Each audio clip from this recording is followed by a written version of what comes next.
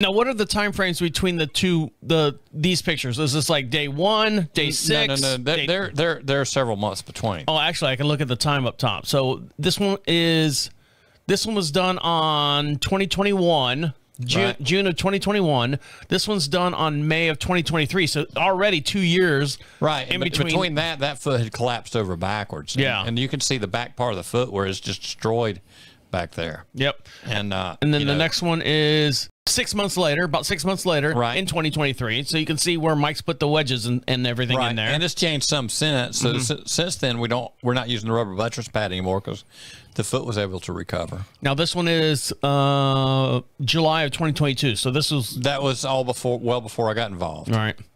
You know, and that's probably a little bit better picture than the original one, but that was back before I got involved. So now that's the left side. Let's go to the right side. Let's go to the right side. So here's the right side. And this one was done in 2022. Same, yeah. Yeah, and this foot had been around with some laminitis, and you could see the growth ring in there and all that. And then you've got, down at the tip of the toe, you've got some separation in there. And at this point, I think he does have something underneath that foot, between the foot and the ground. I'm looking at the joints here. I mean, this one goes down, this one goes back up, and this one goes down again. Right. The alignment is probably a little better on this one than the other one was. It definitely is than the other side.